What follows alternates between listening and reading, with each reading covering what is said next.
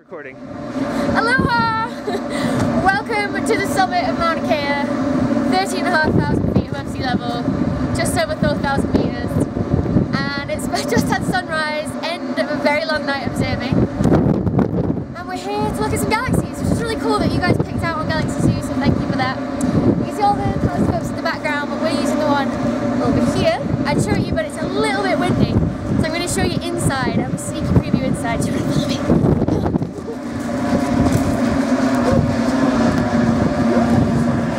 Where no one gets to go, so employees only. Just to say, it's the Caltech Submillimetre Observatory, so thanks Caltech. We go up the stairs. So actually the telescope, when we move it on the sky, the whole building moves with it. So we're sat in the control room going like, as it moves. So, sneaky break inside.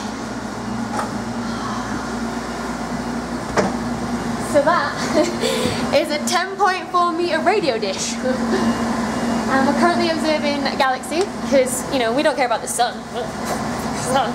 So that's all good. And the dome is really far open right now, but we shut in about 20 minutes when the sunrise is too high. And, you know, putting the sun on probably a very large dish which will focus the light is not a good idea. So let's show you where the control room is. And this is the control room. It is where the magic happens. In you go. There's Chris and Sandor, hard at work. Slewing the telescope to where we want it to go, taking exposures with the commands on the screen. And as our lovely driver, Edge, put it, basically it's just putting crazy commands in the screen and waiting for what to see what happens. We think we like to know what we're doing better than that though, so I'll show you what's up.